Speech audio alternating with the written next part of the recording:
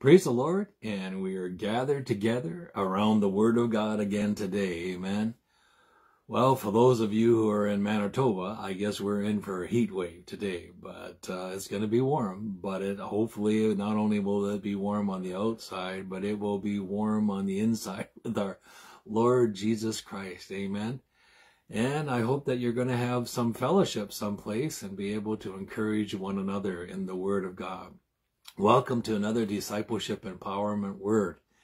And we're on a journey of looking at the whole idea of holiness and how our God is the Holy One and how He desires that we walk in His presence, in His holiness. And so we've been walking through the book of Isaiah and looking at various things concerning this whole area of holiness. And it's interesting that just a little bit in the end of the Psalms, we have the title Holy One that is mentioned to us. And we know that title Holy One, and we've been talking about it the last couple of days. But it's unique that as we move on into Isaiah, what gets attached to this word holy? That's the thing that I always want to say, what's going on around a word? What is taking place? Sometimes you have to look up a verse a little higher up and sometimes a little bit below or to one side or to the other, but to take a word and just see what's going on around it, to get a little bit deeper vision. And sometimes, it's not completely connected in a direct way where it's, has the idea of a holy hand or holy fellowship or all those things, but it depends on what it's talking about. All around. And the reason why I say that, because today as we move into Isaiah, depending on how many verses we get through, but from Isaiah 41 down for sure to Isaiah 48, the word that gets attached to the Holy One or is talked a lot about in connection with the Holy One is the word Redeemer. And depending on what Bible you have, what kind of a translation you have, it will capitalize the word Redeemer, which is then a prophetic idea of not only who God is, but who the Messiah would be. A Redeemer, one who redeems back, who buys back, who brings back from death to life. And so I think it's beautiful today as of Sunday, a day of worship and praise, that we look at that the Holy One of Israel is a Redeemer. He redeems His people. He redeemed them from Egypt, redeemed them from I guess you could say the wilderness. He redeemed them from in the promised land, and He continues to redeem us today as our Lord and Savior, Jesus Christ. So as we begin our little journey of looking at the word holy, we can see that the Holy One is a Redeemer. Or maybe we can even attach it this way, how we can have holy redemption. Now, there is an idea that maybe we haven't put together those two words before in the past, but that's kind of giving the impression that Isaiah wants us to see that the Holy One brings about holy redemption for us, because that's what we need. We were lost in trespasses and sins. We have fallen away from the Lord in disobedience, and the only thing that would give us life eternal is redemption through the shed blood of Jesus Christ. And so that's what I think Isaiah begins to focus on. And not only that, remember Isaiah as a prophet. He's one who is proclaiming what God lays on his heart to the people, to God's people. And I know I will say that every day, and I may say it 1,000 times yet more before we're finished, that most of the scriptures are written to God's people, to bring about a change in God's people, to take God's people and draw them to the heart of God Himself, so that God's people can walk in God, can walk in God's holiness. And so I always want to reflect on that, because so often we think of, well, that's good for those. That's good for our neighbor, or that's good for our lost country, or that's good for the heathen on the street. We wish they would all get it. But I want you to realize these books especially in the Hebrew scriptures, were written for the Hebrew people, the people of Israel. That's why he could use this term, Holy One of Israel. And in the New Testament, that after Jesus had gone and died on the cross and resurrected from the dead, his church was birthed forth on the day of Pentecost, when the power of the Holy Spirit came upon the people and began to unify them and bring them together around the gospel of the Lord Jesus Christ, around the redemptive power that came through the blood of Jesus Christ. And after that point, almost all the scriptures are doing what? They're teaching people in the body of Christ how to be more like a body. You know what I mean? So whether we like it or not, every day when we do discipleship empowerment word, I mean, I thank God for those who are outsiders who are watching and those who are wondering what's going on. But in reality, when we do these word studies, they're there to help us as disciples grow closer to our faith and our Lord Jesus Christ. Amen. And so let's not just always be thinking about the others, but let's think about when we're standing, in front of the mirror, when we're journeying through. And so here, as we go into Isaiah 41, that we would look at verse 14 and notice what it says. It's unique what it says here. It says, "Fear not, you worm of Jacob." And I know that's probably not a very good description of what Jacob is, but, Jacob, felt unworthy and was a deceiver and all those kinds of things. And he's saying, "Fear not, O worm of Jacob, you men of Israel." Now, see, so he's talking about the men of Jacob. Why would he say that?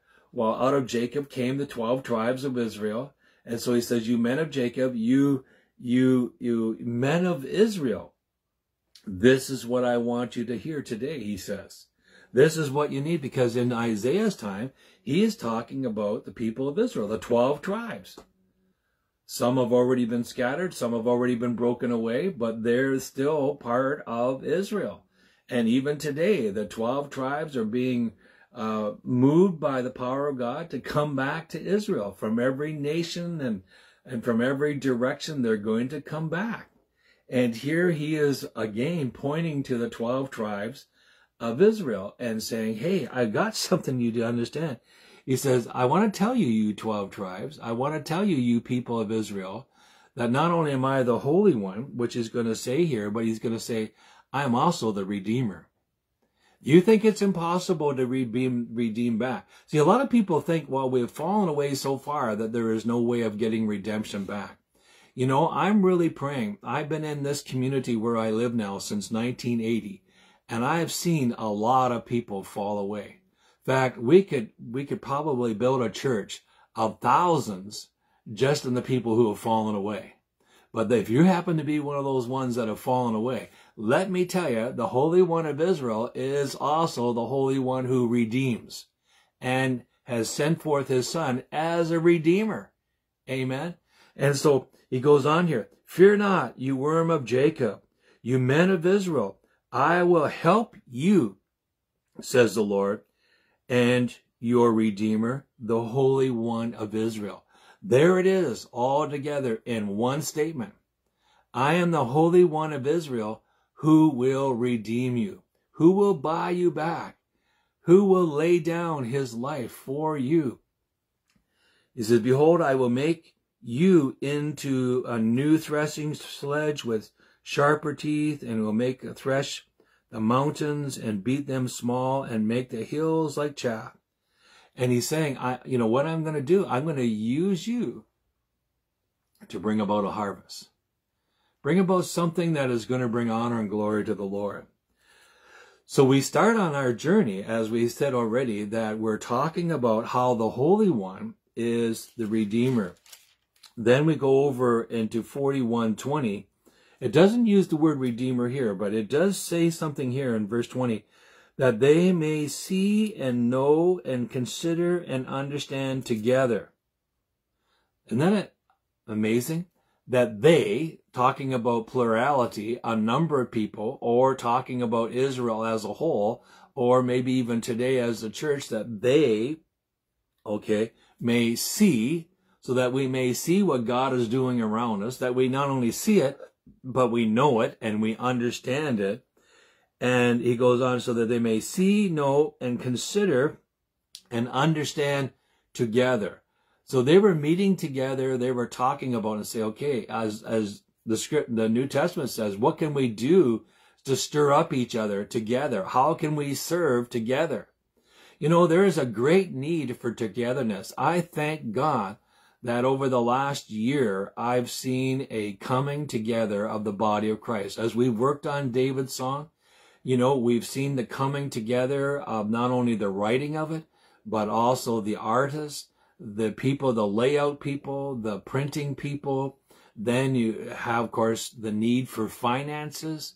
People are blessed with finances to give. And then you have the after they've been printed and put together, the need for people to go and hand them out and to use them as an evangelistic tool.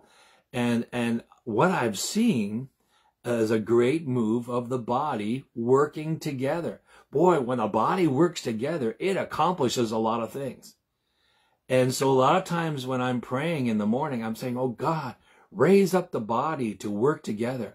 Raise up those ones who can give financially. Raise up those ones who can go out and give it away and be evangelists. Raise up those ones with certain giftings so they can communicate with other people. Raise up those ones who can outlay things out, you know, because that's all we need. We can't be all things ourselves. We need the body. And that's why he's saying, and to consider and understand together that the hand of the Lord has done this, and that the Holy One of Israel has created it. So God is our creator who creates everything, who brings us all together, and he does it so that he may be glorified.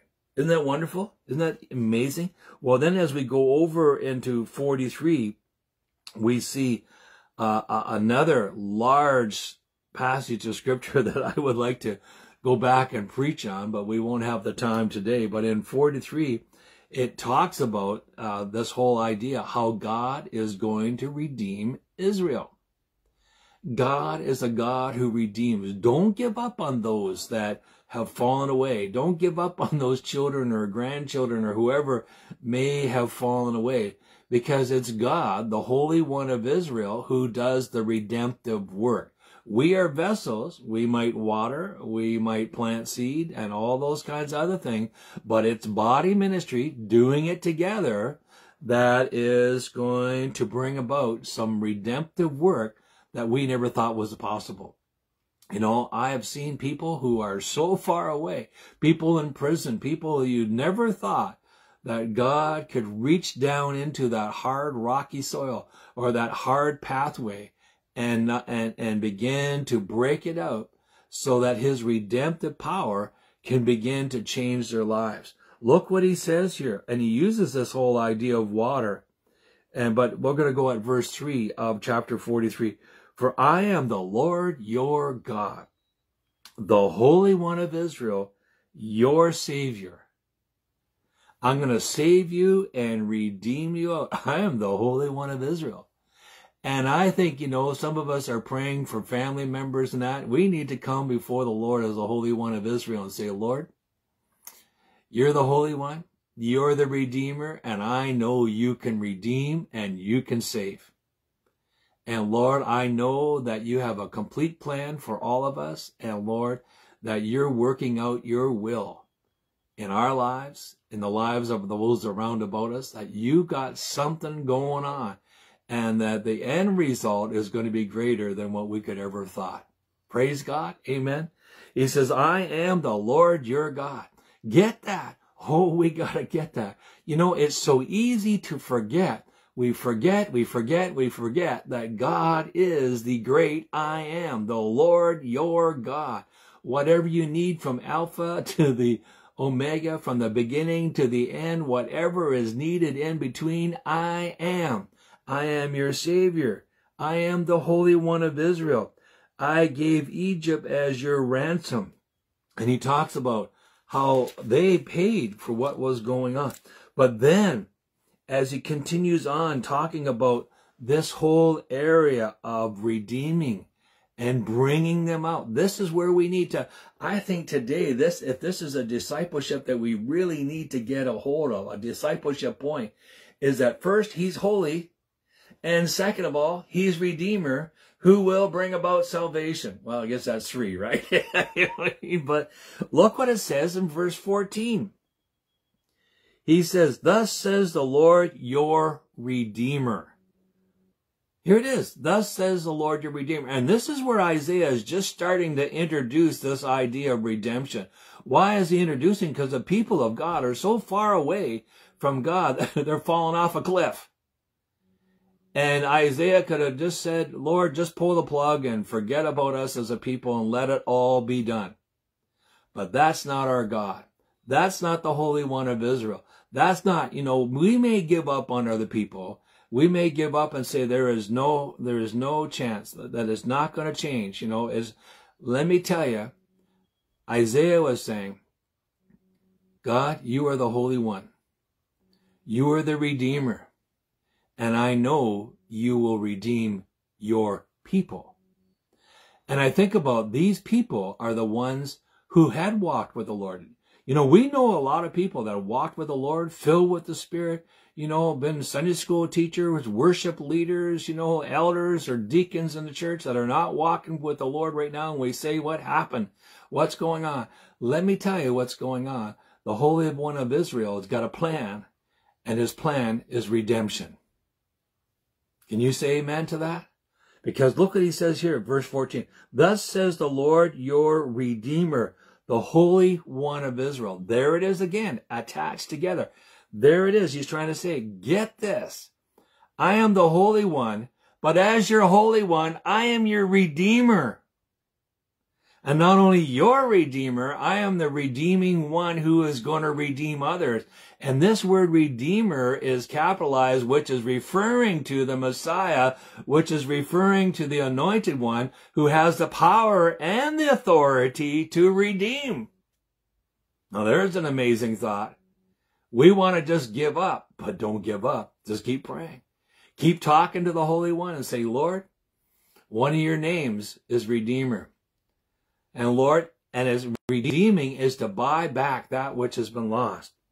So he goes on, for your sake I will send to Babylon and bring them all down as fugitives. He's talking about, that because of what they've done in that, they're going to go through hard times. They're going to go through challenges. I'm actually going to destroy everything, and I'm going to allow them to be hauled away as fugitives to Babylon. That's where we end up with Daniel and all the other stories. And then we get Ezra and Nehemiah coming back. It says they're going to go to the fugitives, the Chaldeans who rejoiced in their ships. But then in verse 15, he says this again. He says, all the enemy is rejoicing. They're bragging about, look at how many ships we got. Look how big our army is. Look how we're going to defeat Israel. The beautiful city of Jerusalem. We're going to destroy it. We're going to tear down your God. And they're going to brag about it. But look what verse 15 says. He says, I am the Lord.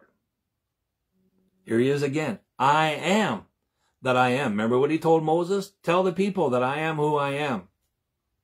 Tell them that I am who I am will deliver them. Tell them that I am who I am has heard their prayers. Tell them that the I am that I am is their God, the Holy One. And so the I am the Lord, your Holy One. Your Holy One. And I think I got to get that. He's my Holy One. I got to quit looking around all over the place and get to the place of realizing he's our Holy One. He's my Holy One. He is my Redeemer. And rejoice in that. Amen. Praise God. Because look what he says. I am the Lord your God. And now here comes something very powerful. The Creator of Israel, your King. Uh-oh. Now they need to go back and say, creator of Israel. Yeah.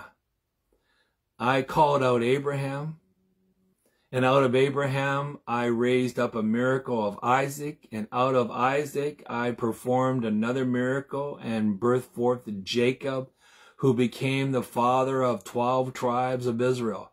And all through that, God is saying, I have kept my covenants. I have kept my holy promises.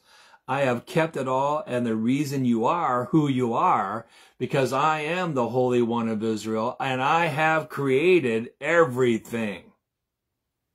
And not only have I created, but praise God, I am also king of.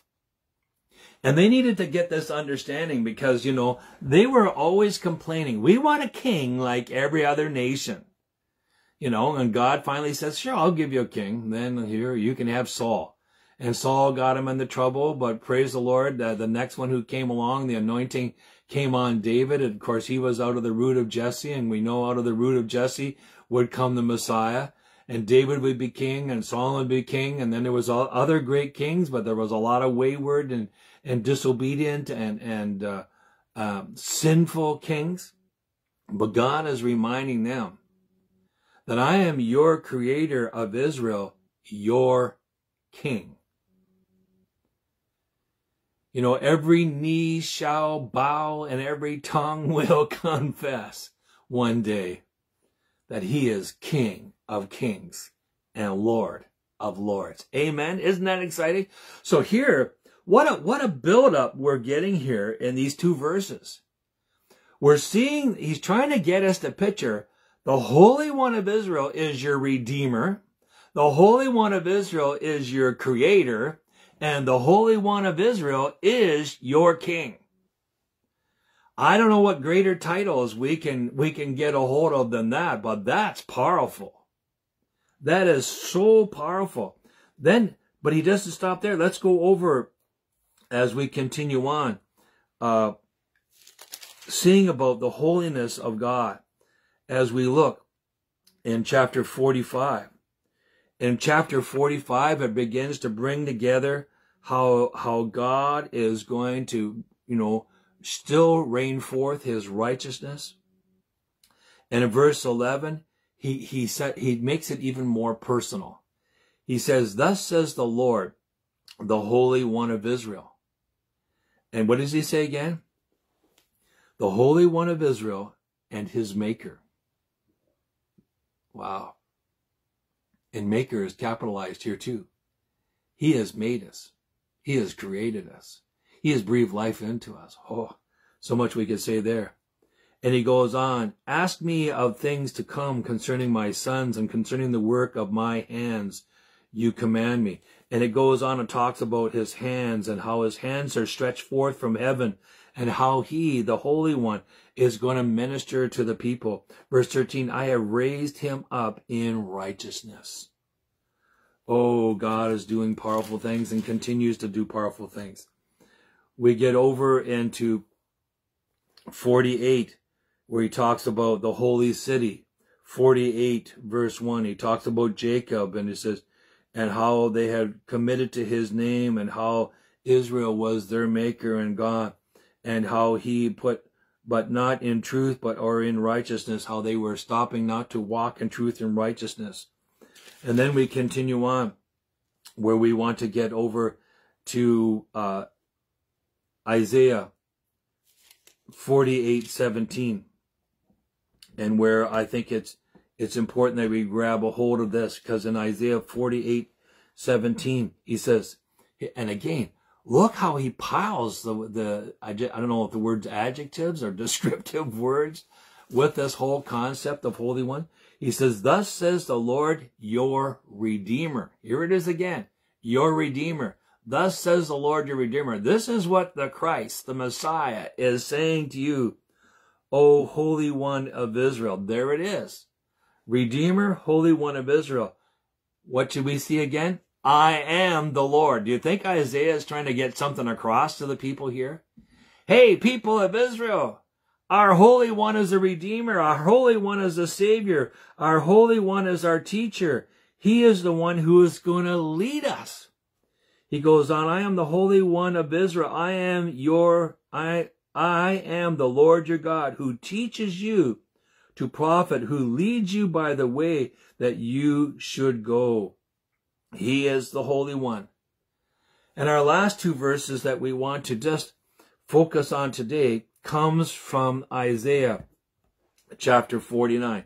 Are you getting it yet? Do you think Isaiah is trying to get something across here from chapter 41 to chapter 49? Do you think he's trying to build up a case here that Israel, your God is your creator. He has made you. He's birthed you forth. He has done marvelous things in your midst. He's brought forth signs and wonders, as the Bible talks about. And he says, and he is the Holy One. Now bow down before him, worship him, return back to him, because he is your Redeemer and your Savior.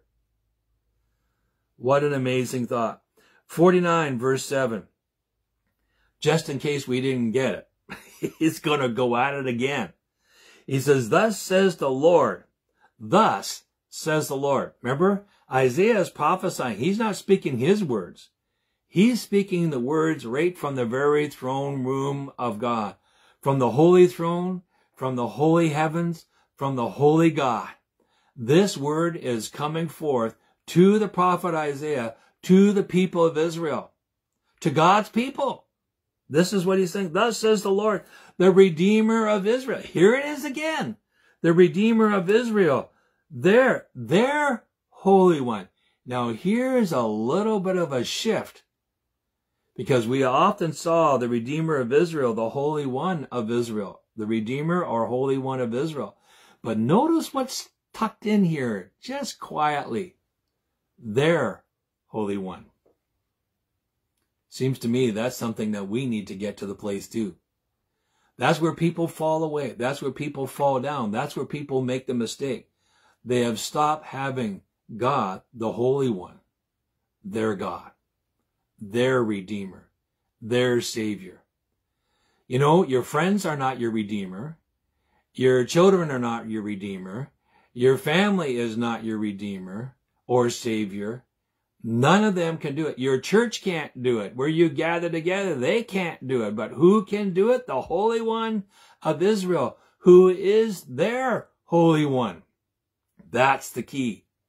People ask me, why do we need to make a personal commitment to Jesus Christ? I'll tell you, because he needs to be your God.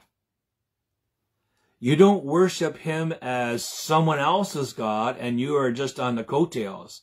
You are in his presence and he is your God, your Holy One, your Savior, your Redeemer, your merciful one. I mean, we could just go on and on and on.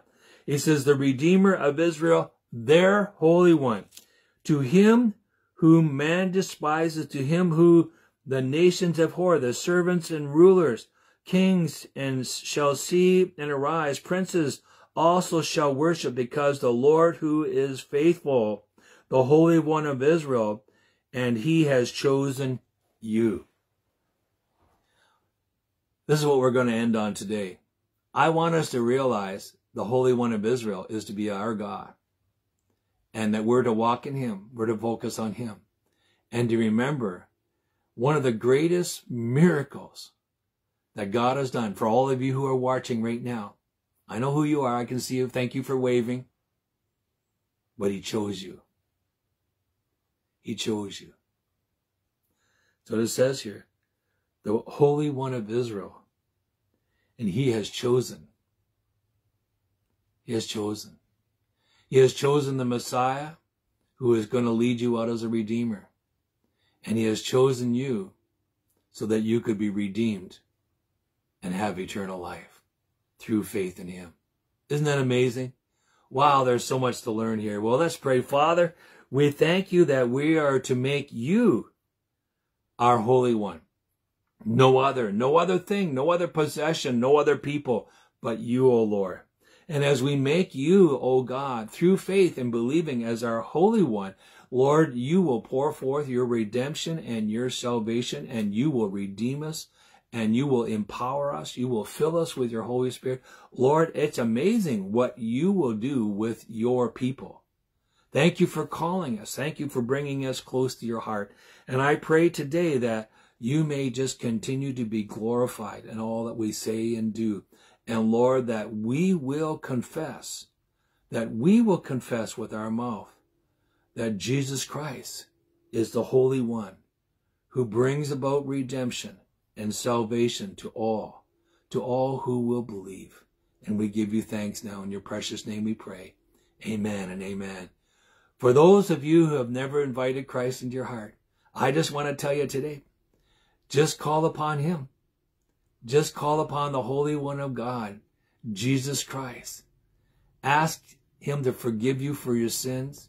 And you know what? As you pray and ask him to forgive you of your sins, he will redeem you and bring forth salvation so that you may begin to have a personal journey with him. And not only have a personal journey with him, but become his disciple where you follow him and grow and mature in him.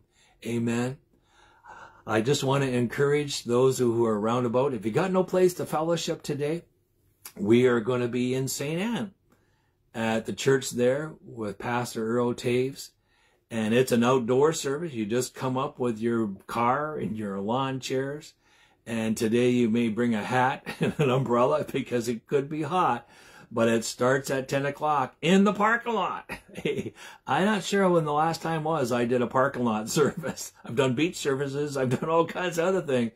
But I don't know if I've ever done a drive-in service. But I'm looking forward to gathering with the church there in St. Anne with the wonderful people there. And if you got no place to fellowship, I encourage you.